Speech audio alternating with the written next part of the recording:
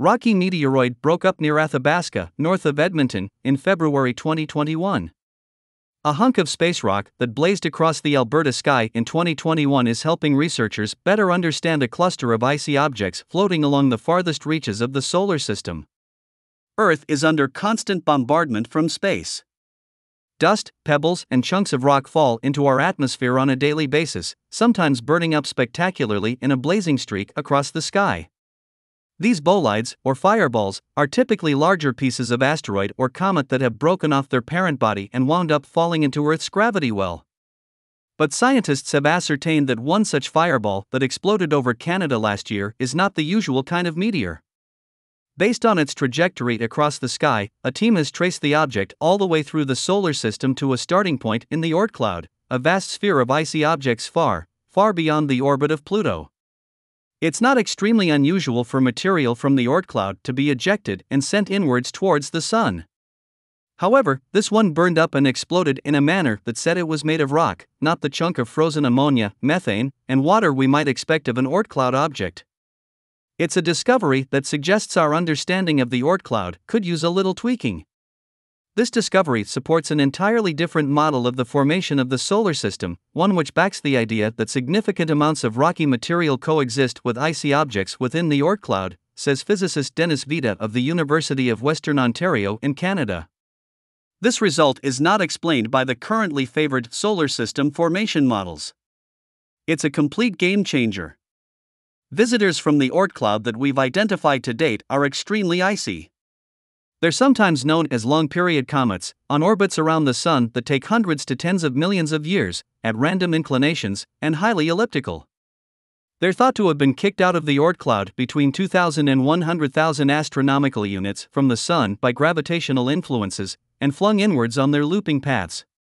Because a good number of these long-period comets have been identified, scientists have a decent idea of the characteristics they, and their orbits, have in common.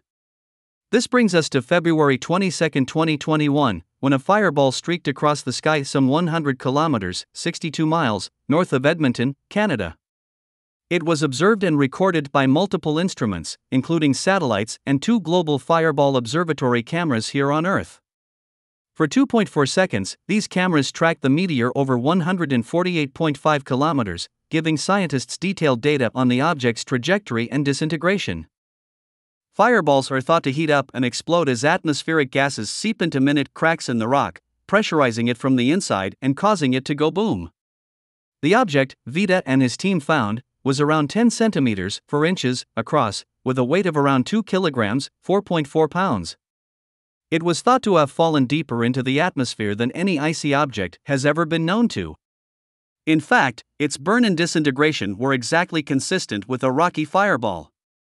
However, when the researchers used the data to calculate its inbound trajectory, the results they got were consistent not with the usual local meteor, but the orbit of a long-period comet. In 70 years of regular fireball observations, this is one of the most peculiar ever recorded. It validates the strategy of the Global Fireball Observatory established 5 years ago, which widened the fishing net to 5 million square kilometers of skies, and brought together scientific experts from around the globe, says astronomer Hadrian de Villepoix of Curtin University in Australia. It not only allows us to find and study precious meteorites, but it is the only way to have a chance of catching these rarer events that are essential to understanding our solar system. From this one object, the researchers were also able to search the Meteorite Observation and Recovery Project database and publish literature for possible Oort cloud origins, and identified 2 other meteors, one that fell over Czechia in 1997, called the Karlston Fireball, on an orbit similar to Halley's Comet, and 1979 meteor MRP 441, which also had a comet-like trajectory. This suggests that, rarely, rocky meteors might be winding up on Earth after a long journey from the Oort cloud, thought to be primordial material left over from the formation of the solar system. Figuring out how and why the objects remained rocky, and then ended up here, is the next step. We want to explain how this rocky meteoroid ended up so far away because we want to understand our own origins. The better we understand the conditions in which the solar system was formed, the better we understand what was necessary to spark life. We want to paint a picture, as accurately as possible, of these early moments of the solar system that were so critical for everything that happened after.